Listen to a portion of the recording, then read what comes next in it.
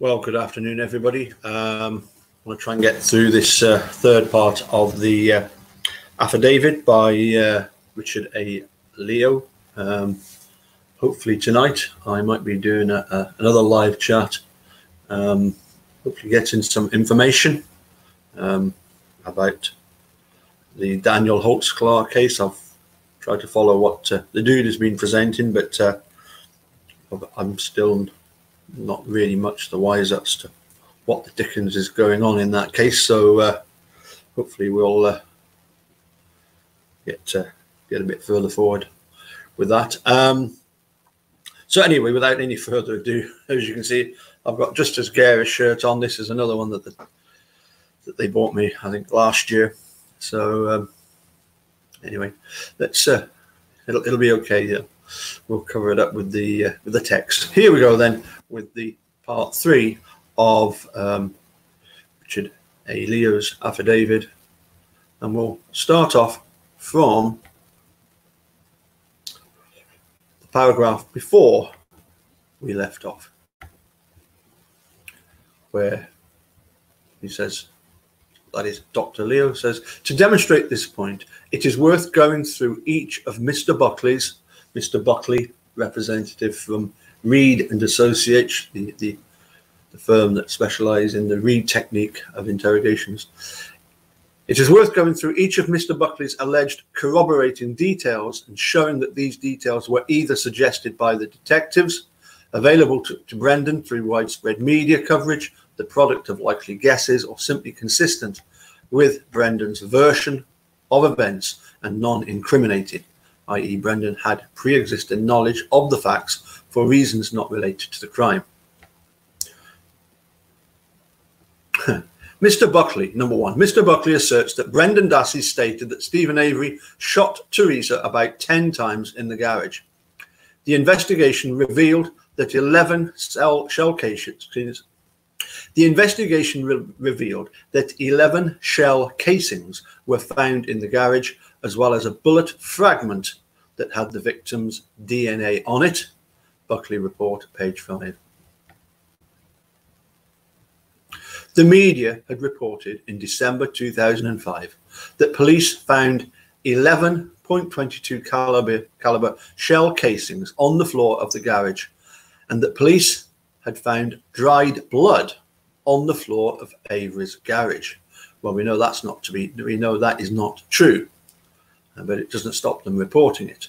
WBA news broadcast, December 6, 2005 at 5 o'clock. Kevin Braley, homicide charge filed. Manitrock Herald Times reporter, November 16th, 2005. Doug Erickson, Avery to be charged with Halbach murder. Prosecutor dismisses notion of frame-up. Wisconsin State Journal, November 12, 2005. This fact, consequently, was already publicly known.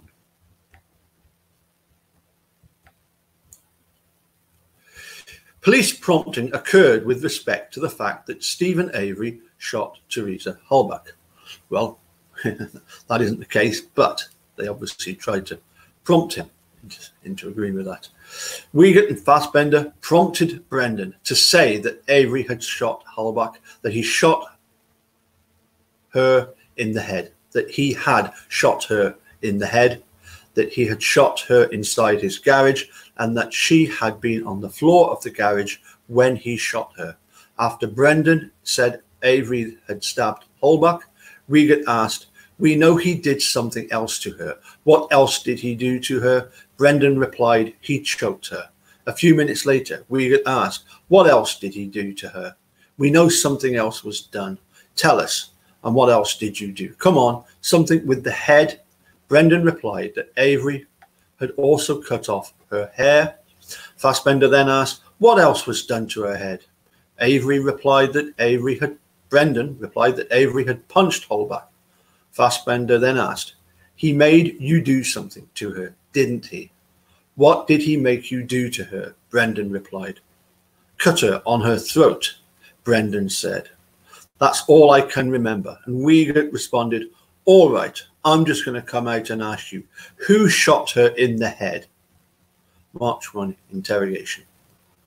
Only then did Brendan say Avery had shot Halbach. In other words, Fassbender, in other words, Bert and Ernie blatantly fed this fact to Brendan because he could not, at their direction, guess it on his own, despite multiple tries.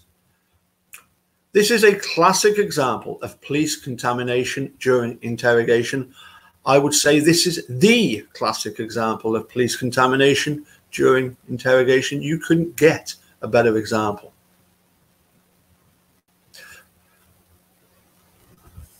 Now, police prompting also occurred with respect to the number of times Halbach was shot. At first, Brendan said Avery had shot Halbach twice, March 1st interrogation. Then he said Avery had shot her 3 times, March 1st interrogation, page 591. It was only after Wiegert said, remember, we got a number of shell casings that we found in the garage. I'm not going to tell you how many, but you need to tell us how many times about that she was shot. That Brendan stated Avery had shot Halbach 10 times. I presume then Brendan stated Avery had shot Halbach 10 times, page 597. Police prompting also occurred with respect to the location in which Avery shot Halbach. After Brendan said Avery had shot Halbach outside the garage, Fassbender said, we know some things happened in that garage and in that car. We know that. You need to tell us about this so we know you're telling us the truth. Page 595. After Brendan said Avery had placed Halbach in the RAV4, Fassbender said, tell us where she was shot. Brendan said, in the head. Fassbender replied, I mean, where in the garage? Brendan then responded, in the garage. Wiegert followed up by asking, was she on the garage floor or was she in the trunk? Brendan said, in the trunk. And Wiegert replied, come on now. Where was she shot? Be honest here. Brendan said, in the garage, and then clarified, she was on the garage floor. Page 59697. Mr. Buckley, number 2, Mr. Buckley asserts that Brendan stated that he helped Stephen Avery put Teresa Halbach's body in her car. The investigation revealed that blood matching Teresa Halbach's DNA was found in the cargo area of her SUV. Bert and Ernie prompted Brendan to say that part of the crime had occurred in the RAV4 and in the garage. After Brendan said Avery had shot Halbach outside the garage, Fassbender said, we know there's some things that you're not telling us. We need to get the accuracy about the garage and stuff like that and the car. Page 593. Brendan eventually revised his statement to include Avery placing Halbach's body in the back of the RAV4, but only after Fassbender said, again, we know that some things happened in the garage and in the car. We know that.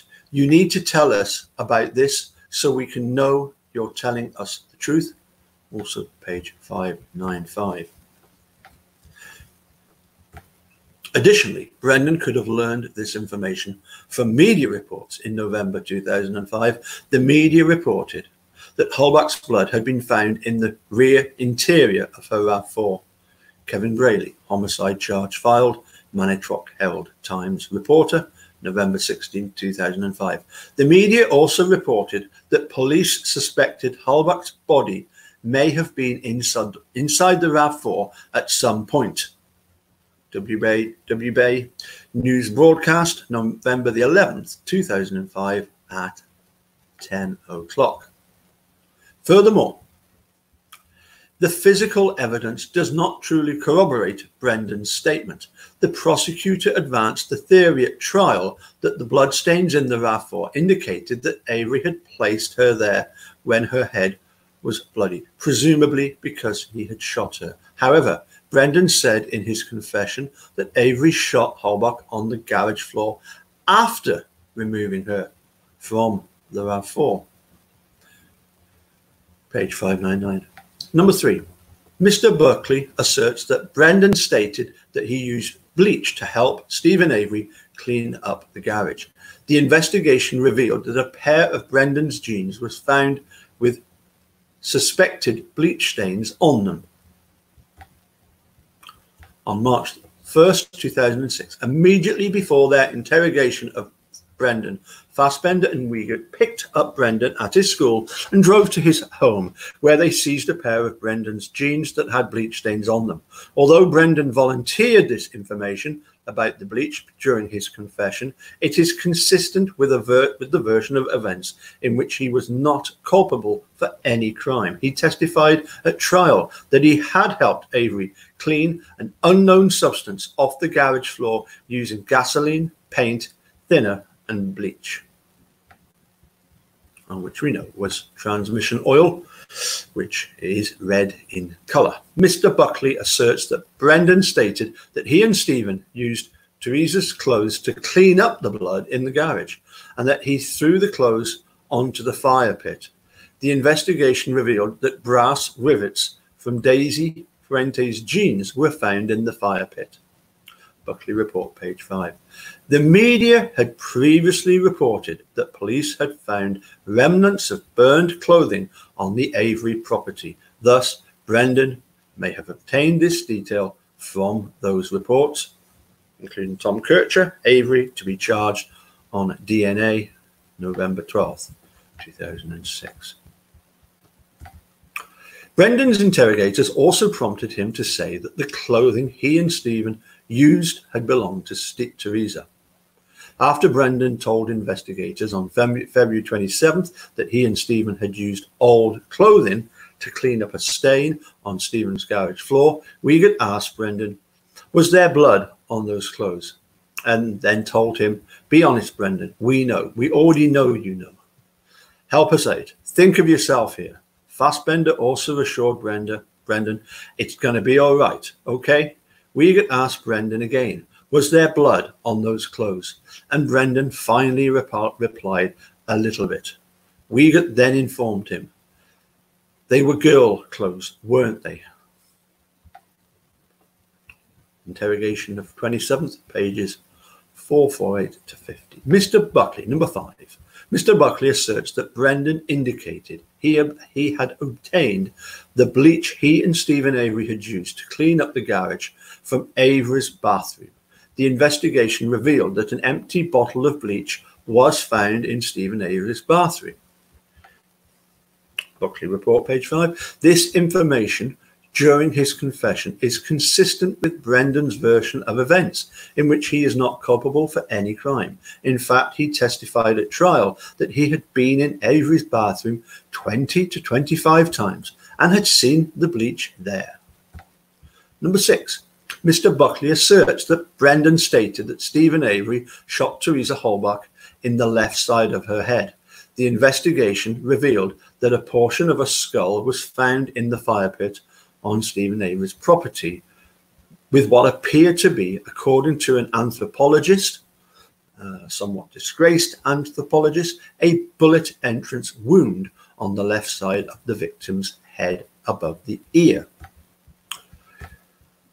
Okay, as mentioned in response to Mr. Buckley's first assertion above, investigators Bert and Ernie prompted Brendan to say that Avery had shot Halbach and that he had shot her in the head, when it was clear that Brendan did not appear to independently know this information. March 1st interrogation. The blatant feeding of this fact to Brendan by Fassbender, by Bert and Ernie, is truly remarkable. The detective also disclosed to Brendan that Teresa had been shot in the side of the head when they asked him, do you know what side of the head? March 1st interrogation, page 592. Once the detectives told Brendan that Miss Halbach had been shot in the side of the head, of course, there was a 50% chance that he would guess the correct side. Number 7, Mr. Buckley asserts that Brendan said that he and Stephen moved Teresa's body to the fire by putting it on a black and red creeper. The investigation revealed that a black and red creeper was found in Stephen Avery's garage. I mean, is this meant to be, Mr. Buckley, is this meant to be something fantastic that Brendan knows and nobody else knows? You are a cretin, Mr. Buckley. Brendan had helped Avery repair cars inside his garage on many occasions prior to October 31st. So, of course, he would have previously seen the creeper, a wheeled board used for sliding under cars to perform repairs, in use many times. In fact, Steve and Brendan used to hang out, and Steve had actually said that he would help Brendan to get a car. If he would help him with his car, he would help him get a car.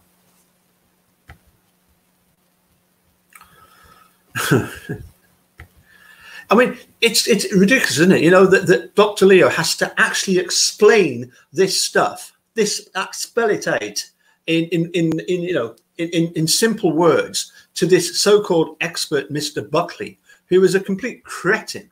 So this is remarkably dim-witted of Mr. Buckley.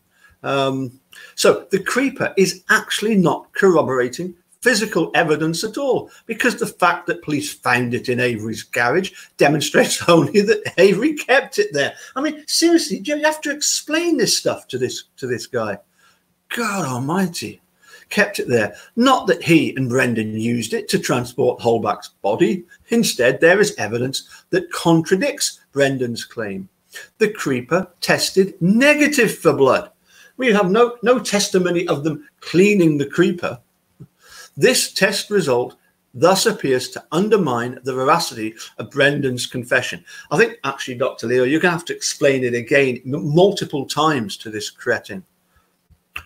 I really do feel getting very frustrated at this Mr. Buckley. You know, that he's coming up with these corroborations which are absolute tosh. Anyway, number 8. I'll calm down. Mr. Buckley asserts that Brendan stated that he and Stephen Avery threw Teresa's Holbach's body into a fire pit on Stephen Avery's property. The investigation revealed that human teeth and bone fragments were found in the fire pit behind Stephen's garage. Brendan was provided with this information on November the 10th, 2005 by Special Agent Kim Skolinski during an interview with Skolinski and investigator Todd Baldwin of the Marinette County Sheriff's Department. Skolinski's report states, Special Agent Skolinski returned to Brendan Dassey and told him that investigators believed that on Monday, October 31st, 2005, Stephen killed Holbach and burnt her body in his fire pit. Special Agent Skolinski told Dassey that investigators found pieces of female bone and teeth. Wisconsin Department of Justice report. Oh my goodness. In addition, this fact has been widely reported in the media as early as November 2005. At that time, the media reported that police had found charred human bones and teeth in the burn pit. Tom Kircher, investigators don't expect to find body of Holbach, November 15, 2005. Number 9, Mr. Buckley asserts that Brendan stated that they had put an old car seat into the fire. The investigation revealed that burnt remains of a car seat were found in the fire pit.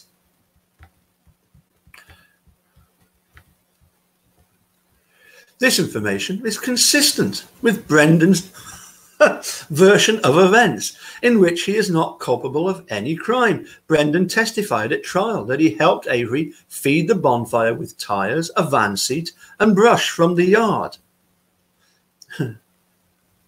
Reminds me of when Ken Kratz was saying about the fact that there was this receipt from Teresa Holbach that connects Teresa Holbach with the with Stephen's property, and it does no such thing whatsoever. The type of assumptions that they try and get away with, misleading. It's ridiculous. Okie dokie. Number 10, So just another 7 of these to go. Mr. Buckley asserts that Brendan indicated that Stephen had used a rake and shovel to stir the ashes in the first pit. The investigation revealed that parts of a rake and shovel were found in the first pit. I mean, this. Come on, seriously, this is getting comical.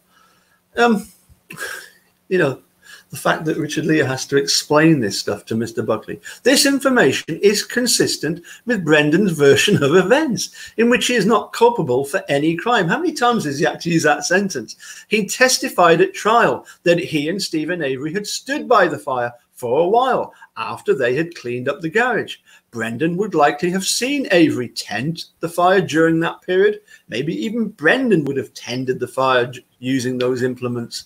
I don't know. Anyway, let's carry on. Regardless, police educated Brendan about the fact well before his March 1st, 2006 interrogation. Special Agent Skorlinski of the Department of Justice told Brendan as early as November 10th, 2005 that they had found a shovel, rake and a trowel near Avery's fire pit. Wisconsin Department of Justice investigative report. In number 11, Mr. Buckley asserts that Brendan said Stephen Avery tried to hide Teresa Halbach's Jeep by covering it up with branches and a car hood. The investigation revealed that her car was found covered up by branches and old car parts. Again, it was widely reported in the media after Avery's preliminary hearing in December 2006 that searchers had found Halbach's RAV4 in the salvage yard, obscured by branches and the hood of another vehicle. Kevin Braley, Avery bound over for trial, Manitowoc Herald Times reporter, December 7, 2005. This information was therefore publicly known at the time of Brendan's interrogation. Mr. Buckley asserts that Brendan said that the gun Stephen Avery used to shoot Teresa Halbach was a .22 caliber gun rifle. The investigation revealed that the shell casings and bullet fragment found in the garage matched a .22 caliber rifle found above Steve's bed. The media had widely reported both that the rifle seized from Avery's bedroom was a .22 caliber weapon and that the cartridge shells recovered from his garage had been fired by a .22 caliber gun. Tom Kircher, Avery held on gun charge, case not linked to missing woman, DNA tests ordered on family. MJS, November 10, 2005. Doug Erickson, Avery to be charged with Halbach murder. Prosecutor dismisses notion of frame-up. Wisconsin State Journal, November 12, 2005. So again, this information was publicly known at the time of Brendan's interrogation. And of course, in addition, Brendan had been in Avery's trailer many times, so he could easily have seen the .22 caliber rifle in his bedroom at another time. Mr. Buckley asserts that Brendan said that he saw Stephen Avery put Teresa Halbach's car key in his bedroom dresser drawer. The investigation disclosed that Teresa Halbach's car key was found on Stephen Avery's bedroom floor. In the weeks and months prior to Brendan's March 2006 interrogation, the media had reported that police found the key to Halbach's RAV4 in Avery's bedroom. WBay News broadcast, November 10, 2005 at 10 o'clock. Doug Erickson, police. Female bones, blood found at yard. Key to Halbach's SUV found in Avery's bedroom, police say. The Teresa Halbach disappearance. Wisconsin State Journal, November 11, 2005. This information too was publicly known at the time of Brendan's investigation. Number 14. Mr. Buckley asserts that Brendan stated that when he was over at Steve's house on October the 31st, Jody called. The investigation revealed that Jody had called Steve 2 times on October 31st, 2005. Well, this information is consistent with Brendan's version of events, in which he is not culpable for any crime. In fact, Brendan testified at trial that Jody had called once when he was at Stephen's house, and that Stephen had told him that Jody had called earlier at approximately 5:30. Number 15. Mr. Buckley asserts that Brendan stated that at one point Stephen lifted up the hood of Teresa's car. He did not know what Stephen did under the hood. Subsequent investigation revealed that Stephen Avery's DNA was found on Teresa's SUV hood latch. Yes, so much so there was 90 times more DNA than anybody else could manage on the exact same model of car. Bert and Ernie prompted Brendan to say that Avery had gone under the hood and again fed him the correct answer. Fassbender said, Avery did something else. You need to tell us what he did after that car is parked in the pit. It's extremely important. He did something to that car. Brendan replied, I don't know. Fassbender then asked, did he go and look at the engine? Did he raise the hood at all or anything like that? Only then did Brendan say that Avery had gone under the hood. Interrogation, page 603. Mr. Buckley asserts that Brendan described where Teresa Holbach's Jeep was hidden. The investigation revealed that the Jeep was found in that location. Now, the media reported that searchers had located the RAV4 in the southeast portion of the salvage yard and publicised a photograph of the RAV4 as it had been found, that showed it in the salvage yard near an easily recognisable line of trees. Doug Erickson, Avery to be charged with Holbach murder. Prosecutor dismisses notion of frame-up. Wisconsin State Journal, November 12, 2005. And Kevin Braley, Avery bound over for trial. Manitowoc Herald Times reporter, December 7, 2005. Number 17. Mr. Buckley asserts that Brendan said that he saw Teresa Holbach's personal items, her camera and cell phone, in a burn barrel. The investigation revealed that these personal items were found and recovered from a burn barrel on Stephen Avery's property.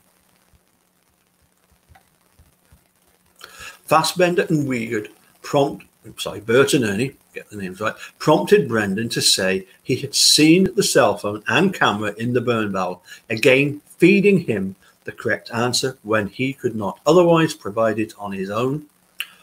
Fassbender asked Brendan, do you remember anything about that burn barrel? You might want to be a little more truthful about it now.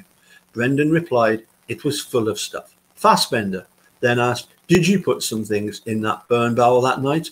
Dassey said, no. Fassbender asked, what did Avery do with her possessions? After Brendan said, I don't know, Wiegand responded, okay, don't start lying now. If you know what happened to a cell phone or a camera or her purse, you need to tell us, okay? At this point, Brendan said he had seen those exact items in the burn barrel. In addition, the fact that police discovered a charred camera and cell phone in a burn barrel on Stephen Avery's property had been reported in the media in November 2005. Tom Kircher's article, Avery to be charged on DNA, November 12. So once again, this information was publicly known at the time of Brendan's interrogation. Okay. Instead of providing corroboration for the veracity of his admissions, not easy for me to say, instead of providing corroboration for the veracity of his admissions, Brendan's March 1 narrative contains errors, does not fit the crime facts, and is inconsistent with objectively verifiable crime facts, thereby providing strong indicia of unreliability. For example, Brendan said that Miss Holbach was stabbed and killed in Avery's bedroom, yet this is highly unlikely due to the lack of hair, blood, or DNA evidence in Avery's bedroom or trailer. March 1st interrogation, page 578 to 86, and April 21st at 10:14 2017. When the detectives asked what Avery did to Miss Halbach's head, Brendan, as described above, repeatedly made claims that police were never able to corroborate. Cut off her hair, punched her, cut her throat, thereby revealing a seeming lack of inside knowledge, until they told him the correct answer: shot in the head. March 1st interrogation, page 578 to 86. Police never found any physical evidence indicating that Miss Halbach was ever in Stephen Avery's trailer.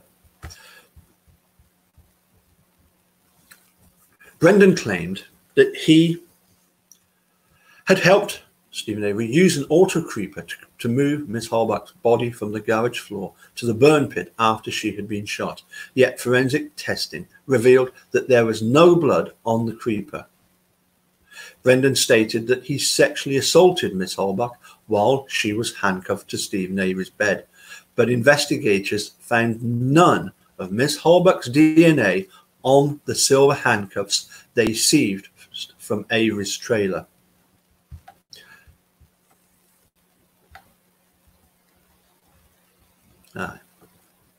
Curiously, Brendan's defence team at trial did not call a police interrogation false confession expert to educate the jury that police investigators receive specialised training in psychologically powerful methods of interrogation that, counterintuitively, can do lead to false confessions, according to well-documented and established social scientific research, as well as how and why.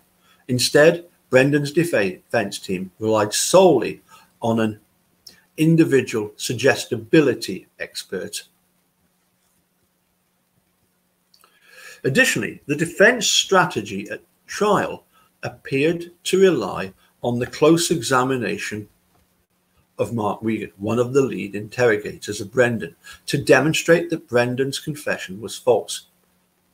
In my professional opinion, such a defence strategy was doubly flawed. First, suggestibility experts are typically not experts in the study of police interrogation and false confessions. Thus, they can tell a jury about the personality traits that can predispose a suspect to high suggestibility or false compliance, but they can tell them little else that is relevant to understanding the phenomenon of interrogation-induced false confessions.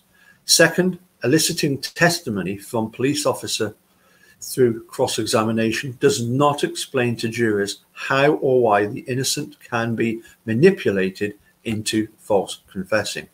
Although cross-examination may succeed in forcing a detective to admit that he used certain techniques, the detective will not agree that such techniques can produce false confessions, nor will he agree that his techniques were psychologically coercive. The decision by the defence counsel not to call a false confession expert in Brendan's case is questionable for two other reasons. One, prior to trial, counsel had the defence knew. Trial for the defence knew that the state had retained an expert.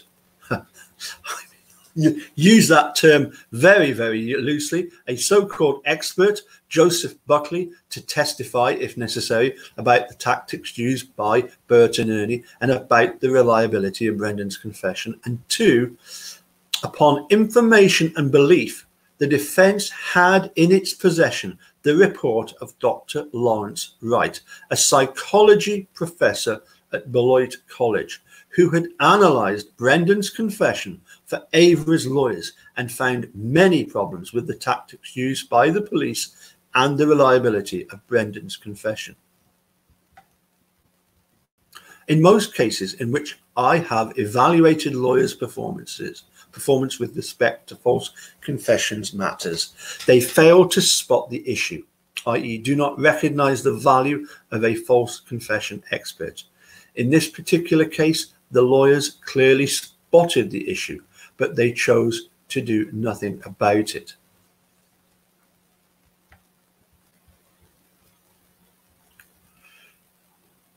I mean, clearly, as I was saying, in the previous video and the one before that, you know, you've got somebody such as Dr. Richard Lear, who is an expert in false confessions, along with obviously Drizzen and Nyrider and Saul Kassan and Cutler and the Sigley Good Johnson, Good Johnson, to name but a few. So obviously Dr. Larry White could his report could and should have been used. Anyway, carrying on. Had a police interrogation false confession expert been called to testify in Brendan's case, such an expert could have testified generally about police interrogation methods and training, including the Reid technique of interrogation. He could have explained the psychological process of interrogation and how and why it can, and sometimes does, lead to false confessions from the innocent. He could have explained the pre-admission interrogation techniques and strategies that put a suspect at risk for falsely confessing and why they do. He could have explained the dispositional factors such as youth and low-level cognitive functioning that put a suspect at risk for falsely confessing and why they do. He could have explained how post-admission interrogation techniques that rely on suggestion, leading questions, and pressure on a suspect to adopt the interrogator's belief about how the crime occurred can make an otherwise false confession appear highly detailed and thus facially accurate.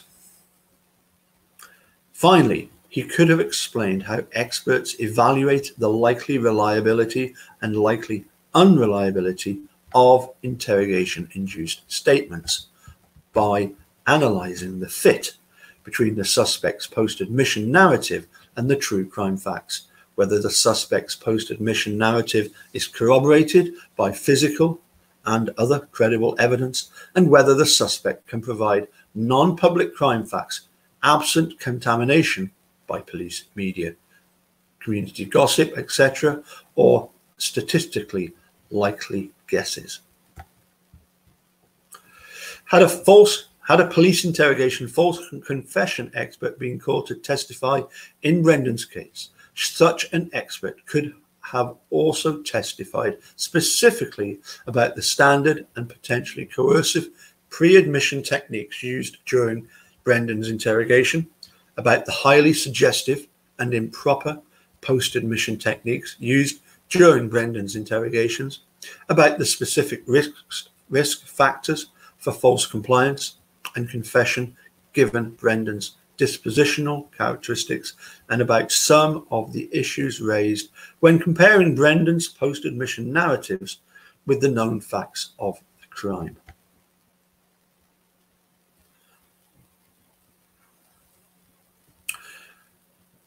Part 9. Conclusion. In conclusion, Burt and Ernie used both standard accusatory techniques and interrogation techniques that are psychologically coercive insofar as they implicitly offered lenient or favorable treatment or help in exchange for providing or agreeing with the desired account, and implicitly threatened adverse consequences for failing to provide or agree with the desired account. These included both high-end and systematic inducements. Although Brendan's pre-admission interrogation was relatively brief, the techniques used by Fassbender and Wiechert could have induced a false confession, especially when used on someone with Brendan's dispositional characteristics. Brendan's dispositional characteristics, especially low intelligence, passive demeanor, below average cognitive abilities, and limited mental functioning, left him more susceptible to false confessing. Burt and Ernie used highly suggestive post-admission interrogation techniques that involved leading questions, feeding Brendan the correct answers or implying them, correcting his incorrect answers, and pressuring him to adopt an account that matched their theory of the crime.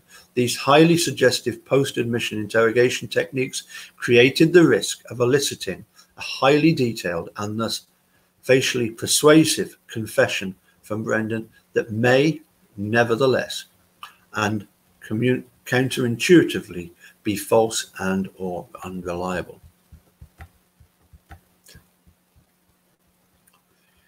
Analysing the lack of fit between Brendan post-admission narratives and the crime facts revealed, indicia of unreliability, Brendan did not volunteer non-public crime facts not likely guessed by chance absent contamination. Rather, the details in Brendan's post-admission narratives appear to come from the suggestions of his interrogators, public knowledge, and likely guesses by chance. In addition, Brendan provided some details in his post-admission narrative that are consistent with his version of events in which he is not culpable for any crime.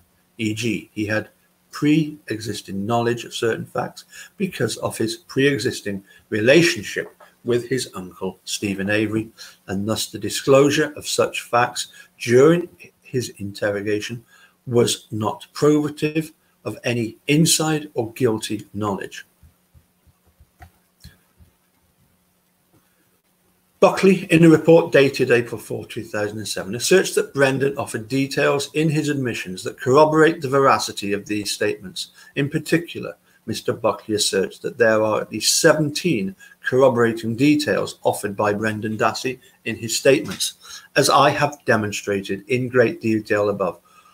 All of the examples of alleged corroboration cited by Buckley are either the product of prompting, suggestion, and contamination by the detectives, contamination by the media. This was one of the most highly publicized cases in the history of Wisconsin, and numerous details of the police investigation were released to the print and the broadcast media.